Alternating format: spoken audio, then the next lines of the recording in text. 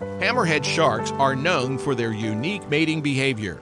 Like many other species of sharks, they reproduce using internal fertilization. Hammerhead sharks have a complex courtship ritual that involves both the male and female swimming in circles around each other, while the male tries to bite the female's pectoral fins to assert dominance.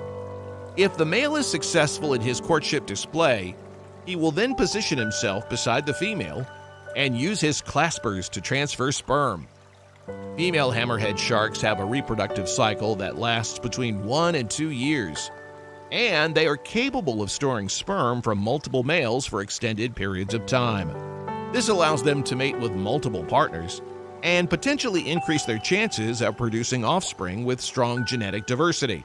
When the baby hammerhead sharks, also known as pups, are ready to be born, the female will give birth to them in shallow, protected areas, such as swamps. We hope you enjoyed the video. Let us know in the comments what you'd like to see next, and we'll see you in the next video.